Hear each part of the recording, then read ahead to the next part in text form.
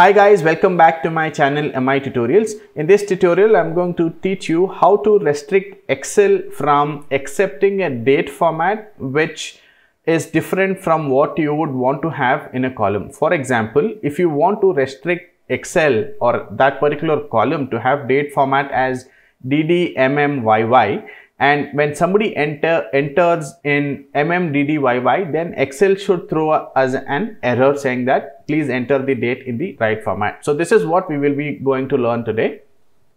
So let's get started with this tutorial. So I'm going to go to the data tab, and there's an option here which is called as data validation. So let's click on data validation here, and under validation criteria, we will select date over here and then select under data between. So we have start date and end date. So in start date over here, we will start typing in 01/01/1990 or 1900. Okay. And then my end date here is going to be, let's say I want to restrict or I want users to only enter date in MMDDYY format. Okay. So what I'm going to do here is I'm going to type in my month here, which is 12, okay, /31 / here, let's say I want to enter 3000. Let's give the maximum year, okay, and then click on OK. So now that we have created, now this particular data validation is being applied to only A2 cell for now, okay.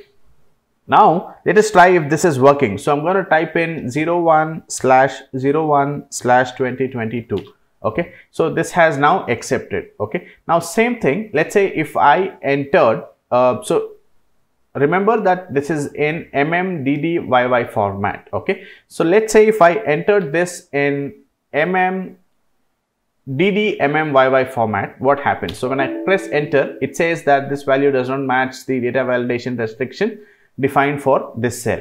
Okay. However, if I say 12/31/2022, this will accept. Okay.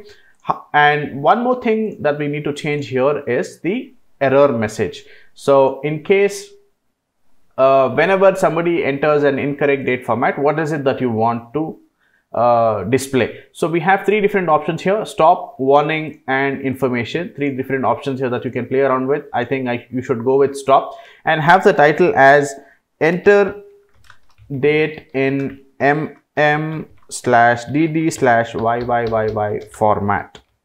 Okay, and then you can also give a detailed message here, and then I'm going to click on OK, or I'm going to say cut this, paste this here, and call my title as incorrect date format. Okay, I'm going to click on OK. So now let us enter in DDMMYY format and see what happens. 2022, press enter. Now it says incorrect date format, enter date in MMDDYY format. So yeah, that's it guys in this particular tutorial. I hope this video has helped you. You've learned something new today. Please consider subscribing to my channel for more such tutorials.